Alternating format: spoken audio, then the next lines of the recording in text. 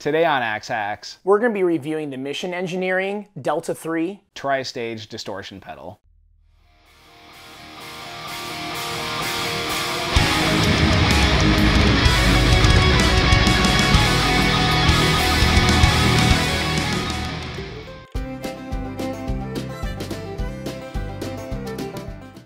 So I've got the Mission Engineering pedal in my hands right now, and this thing looks fabulous. The first thing I notice about the pedal is it's got a brushed aluminum case to it, and it's really smooth. All the sides look good. Nothing is sharp.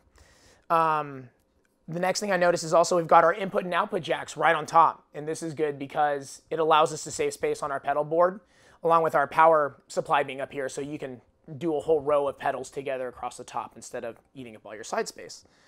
The knobs on this pedal are actually made out of aluminum, which is a really great thing because they can take the hits, and this is near your feet, so you don't want your pedal to be getting all broken. All you got to do is just tighten up the knobs and they're ready to go again.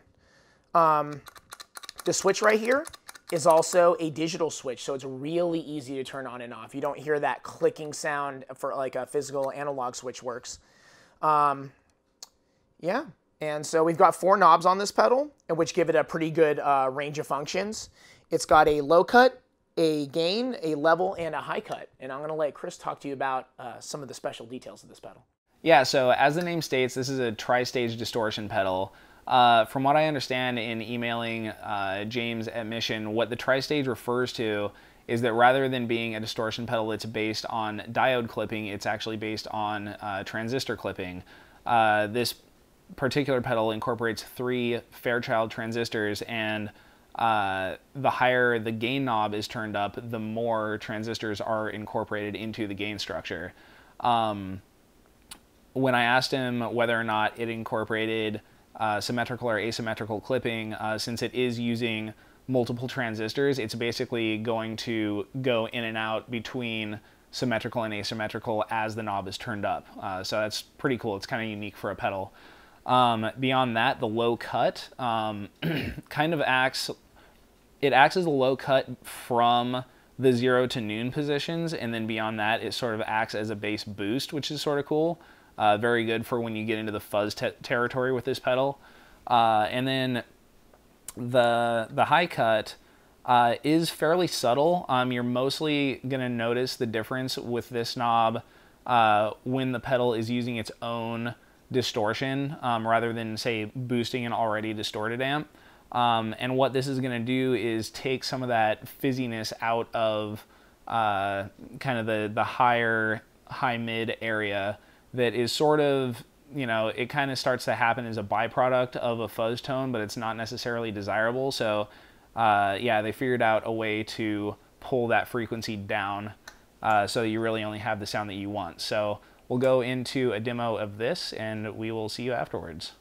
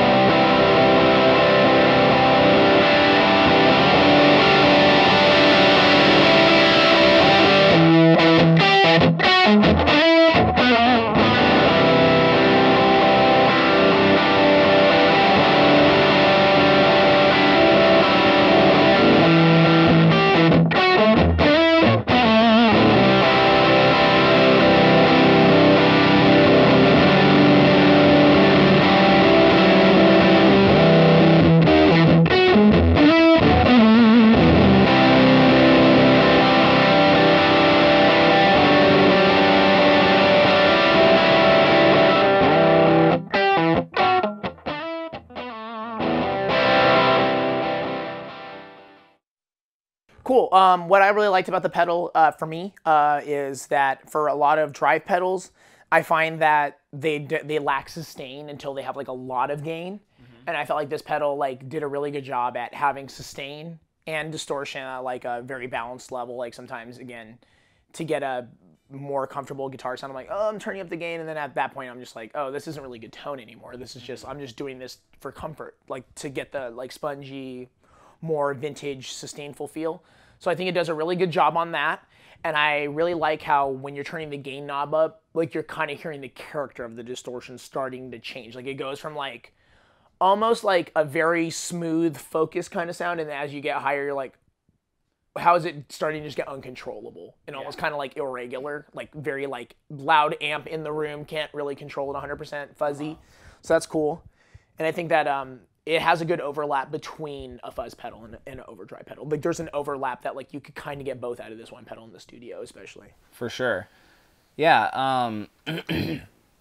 Basically all the tones that we went through just now, they were kind of the 4 presets that Mission includes with the little instruction manual that comes with the pedal. And then after that, I just sort of went through the range of each control and also kind of dialed in the sweet spot of the pedal, which is, I wouldn't say that it's like an over-the-top fuzz. It's kind of in between a good articulate distortion and a fuzz pedal. And also, everything that you heard was being sent through a Kemper profiling amp on a Fender Deluxe profile.